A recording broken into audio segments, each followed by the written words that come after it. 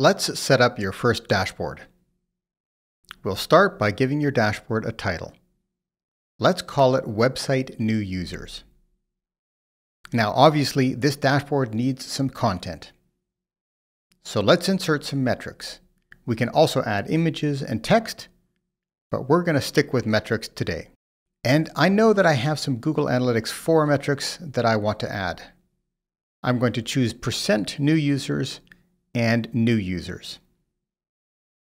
Now I know that I want to see new users two different ways, so I'm actually going to add this one twice.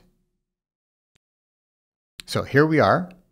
You've added two unique metrics and two instances of the same one, and I'll show you what we'll do with those.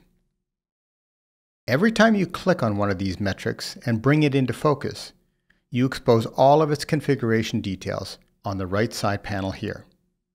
So let's go ahead and change this one to be a number. And let's also add a comparison period.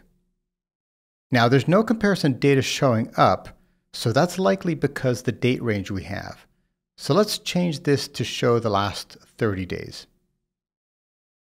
And there we go. Now we have a % increase over time.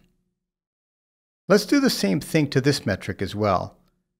And let's see that as a number, and I'll add a comparison period to this one as well.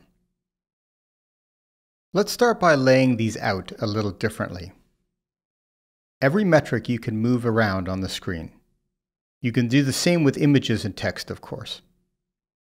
For new users, I want to move this one down here and size it to be nice and big so that we can see trends over time. Now, I also want to see % new users over here, but visualized differently.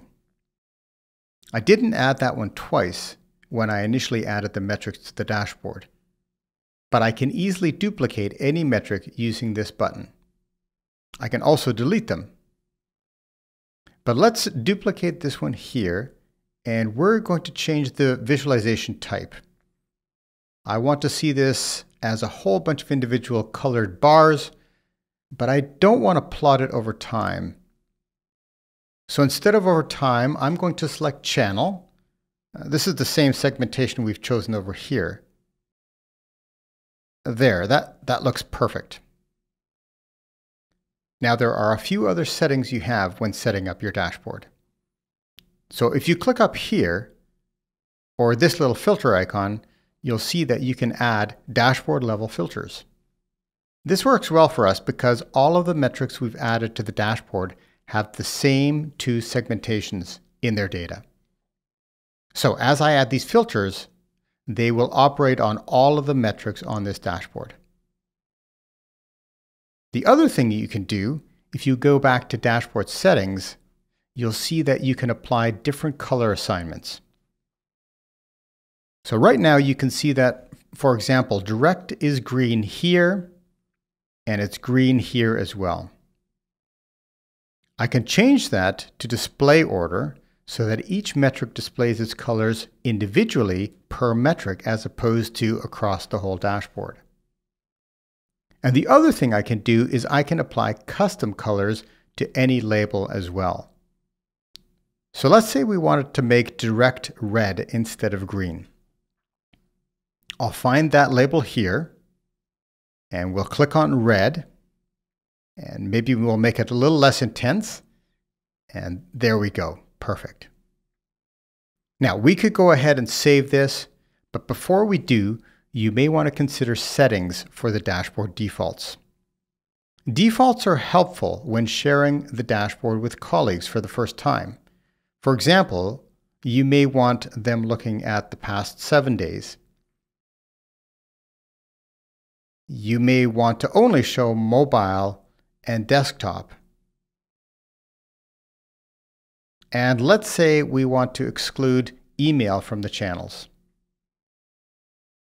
Now you're ready to save your dashboard and share it with your team. And as your colleagues open this dashboard for the first time, it will be properly configured with your defaults, but they can always override filters and date ranges at any time. Sharing is easy. add users to your account, and then add them here or use this link. And of course, print your dashboards and impress your colleagues by using beautiful PDFs. That's it. And if you ever need to go and edit your dashboard again, that's this little icon up here.